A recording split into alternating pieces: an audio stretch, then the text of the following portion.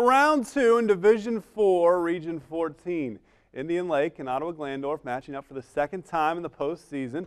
Ken Schreiner's Titans got the win last year in Indian Lake's first ever playoff game down by the lake. This time around, the Lakers looking for their second playoff win in school history. Of course, got their first one last week against River Valley, and you can catch this one in its entirety at 11:30 as the OHSAA won't allow us to start games until 11:30 the night of. It'll be right here on TV 44 following Sports Report.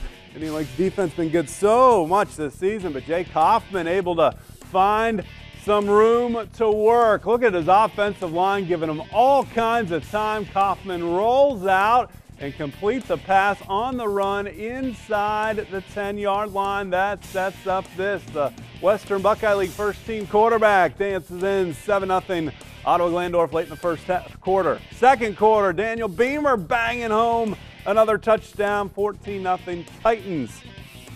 Alex Jacobs trying to bring Indian Lake back. It's to Nate Kaffenbarger, and he gets in, tying this one at 14 apiece at the half. OG, though, gets the win, 33-28. We'll talk with Scott Nurse about this one in just a little bit. As we said, it airs in its entirety coming up at 11:30. Brackets, Bishop Hartley is the team, I believe, that they will face. There we go.